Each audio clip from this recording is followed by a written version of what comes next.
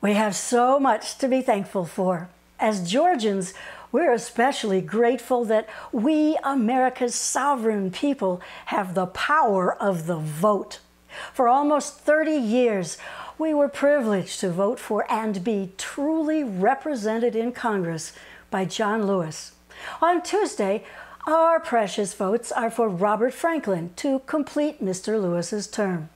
Dr. Franklin, like John Lewis, embodies our values, our commitments to justice, equality, and the right to matter for all of us. So, we in Georgia's 5th have the power to make December 1st really special. Let's go out there and elect Robert Franklin for U.S. Congress on Tuesday. Then January 5th, vote for John Ossoff and Raphael Warnock for the United States Senate. I'm Paula Gordon, and I approve this message supporting our friend Dr. Robert Franklin, who wrote the book on moral leadership.